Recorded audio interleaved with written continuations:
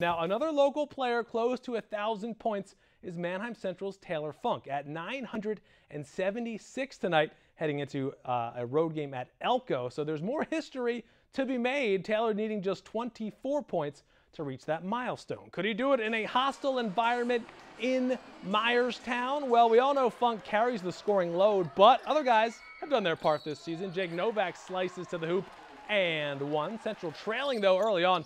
And Funk has a ways to go if he wants to notch that 1,000 tonight. Doing his best, shooting over two defenders, but Central is still behind. Why? Because of this guy for Elko, Colton Lawrence, comes soaring into your picture. The alley-oop, he had 23 points to lead Elko. But uh-oh, Funk has 24, capped off by the three-pointer late in the fourth. Gives him exactly 1,000 points. Now, as just a junior, so congratulations to Taylor. Crowd's got the shirts, the signs, and the giant Taylor Funk head